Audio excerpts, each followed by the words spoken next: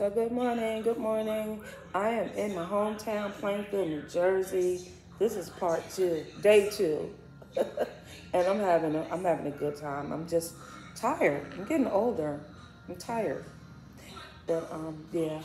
I got up this morning and did everything I had to do, and I'm just was aware that we're having brunch at 11 o'clock. My sister cousin is going to cook up a storm over here. And I'm sitting here while they're out getting stuff and drinking out of my Quasar cup that I made for my cousin.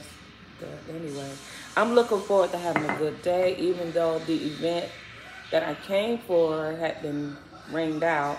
I still get to be with my good people, you know. So stay tuned. You're gonna find things interesting. So I'm just gonna let the camera roll, and we'll see. Y'all have a good Saturday.